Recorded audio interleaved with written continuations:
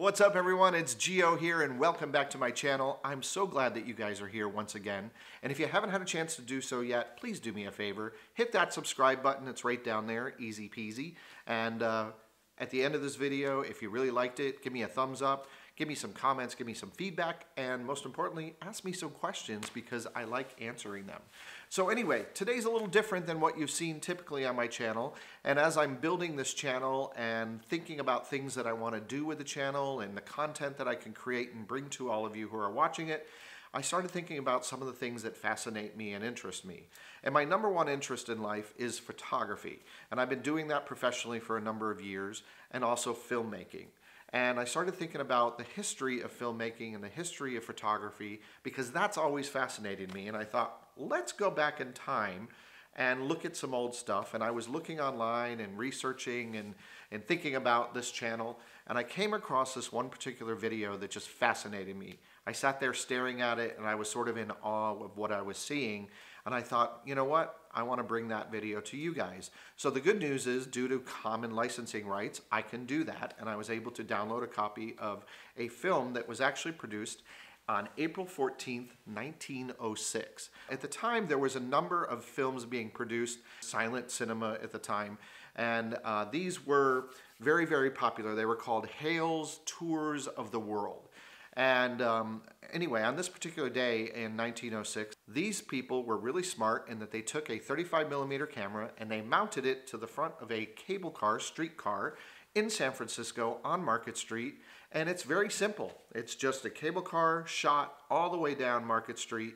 And at the very end of it, we sort of end at what was the Embarcadero and the clock tower, which still stands today. The most fascinating thing that I found about this video, though, is that just 4 days later, on April 18th, 1906, the great earthquake hit San Francisco. And what did that do? It destroyed most of San Francisco due to the earthquake and the resulting fires that came after. And so most of what you're seeing in this video doesn't exist anymore or was burned to the ground and rebuilt, except for that clock tower. So that's pretty cool. The fascinating thing I also found out about this video is that just the day before, on April 17th, they took the footage that they filmed that day and shipped it to New York City for editing. And had they not done that, this footage would have been lost to the world and never ever seen. So, in my quest to find interesting things to bring you, I was like, this is really cool. And then if we take it in context of today, think about the filmmaking and what's going on and what you as somebody who's watching these videos sees. Perhaps it's GoPro stuff. Everybody's got a GoPro these days. GoPro on the forehead, GoPro on the arm. We go to a theme park, we're filming roller coasters. I do it, everybody does it.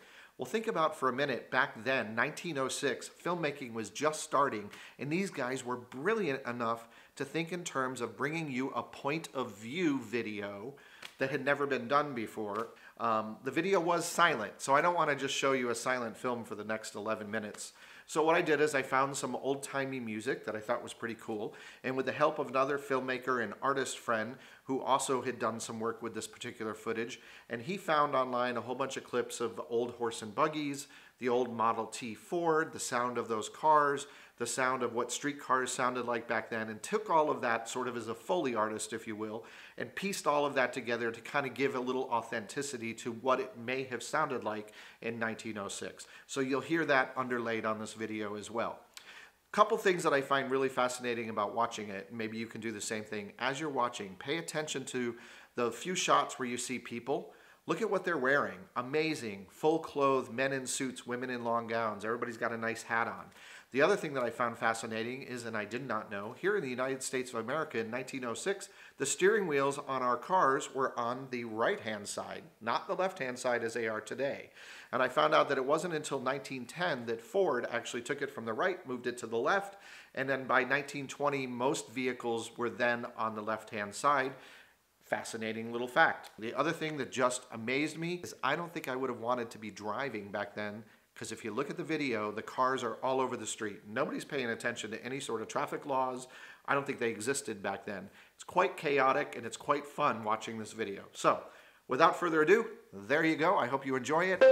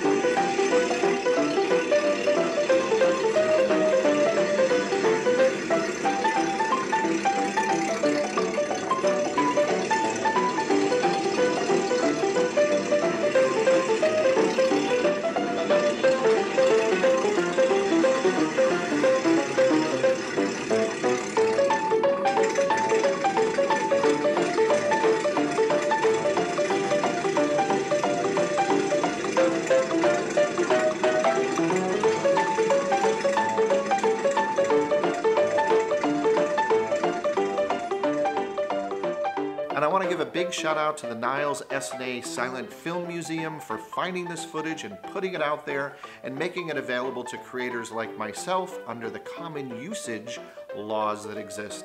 And so for that, I'm grateful, and hopefully you guys enjoyed it as much as I did. If you haven't done so yet, give me a couple thumbs up, hit that subscribe button, and until next time, always remember, happiness is a lifestyle. Peace out, everyone.